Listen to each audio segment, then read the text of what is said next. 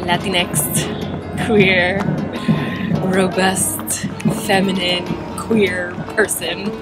Just something about it that sort of captured me, which I think you hear that from a lot of other flamenco dancers too. There's something about the art form that just like te coge por dentro and it doesn't let go.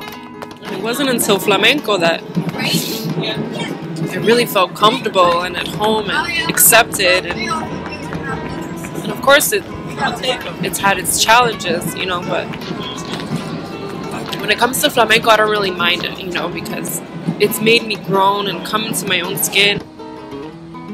It still was this otherworldly sort of art form, and so I think a lot of people have gravitated towards flamenco, or marginalized populations have used flamenco to express that otherness. Because of it, I really felt like I came alive.